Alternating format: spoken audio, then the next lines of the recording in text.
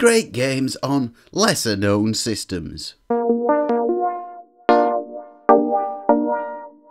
I'm not talking about Sony and Nintendo or even Atari and Commodore. I'm talking about games and game systems that are much more obscure, the ones that get overlooked. And today I'm looking at the scheme on the PC88. The PC88 is not a name that's familiar to most Western gamers, and that's no surprise, as this machine was never very successful outside of Japan. Part of NEC's large home computer range, it was big in its home territory, these systems accounting for some 45% of the Japanese home computer market at one point. It was briefly marketed in Europe and the USA, but it didn't make much of an impact, and it remained very much a Japanese phenomenon. In some respects, this was a very typical 8-bit home computer, and there were a number of different models released with different capabilities, later models being quite significantly expanded. It came on the market in 1981 and it was based around a Z80 processor, similar to what you would find in a ZX Spectrum or Amstrad CPC, although in later versions this was quite a souped up Z80 running at 8 MHz. The base model had 64 KB of RAM,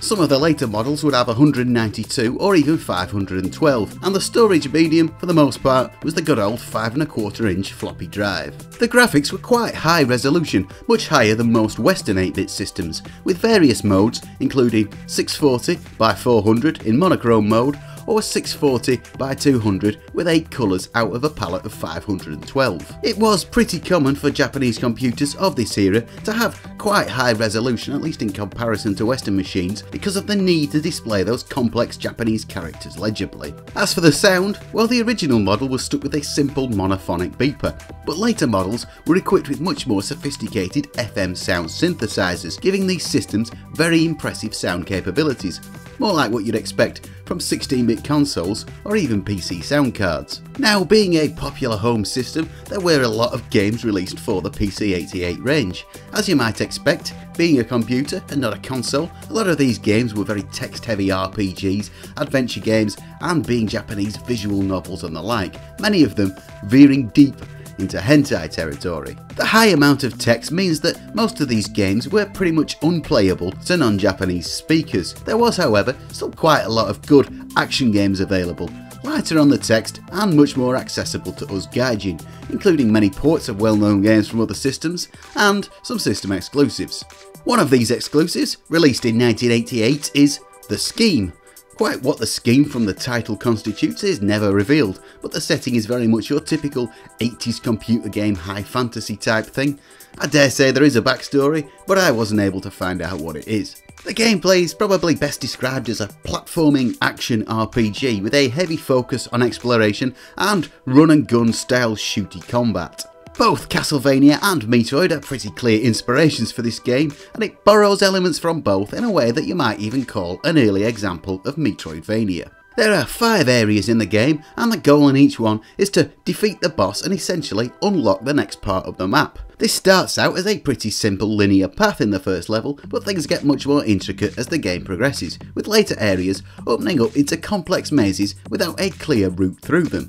Orbs dropped by enemies refill your energy meter and increase your force level, increasing the power of your attack. Icons found throughout the game will increase your total energy capacity Metroid style and give you instant weapon and level upgrades. The graphics are of course hugely defined by the limitations of the system, but I do like them quite a lot. They make good use of the system's abilities. Often quite detailed and pretty quirky, they compare pretty favourably with those from other 8-bit computers, a step up from what you might see on the C64 and certainly from the ZX Spectrum. The music really is quite special, kind of typical 80s chiptune stuff, but hugely well done, created by the well-renowned game composer Yuzo Koshiro, one of the greats really, whose works include everything from Streets of Rage to Kid Icarus Uprising. Interestingly though, there are 2 separate soundtracks, both with entirely different compositions, for the 2 different sound chips that various models of the PC88 had, an unusual feature in a game.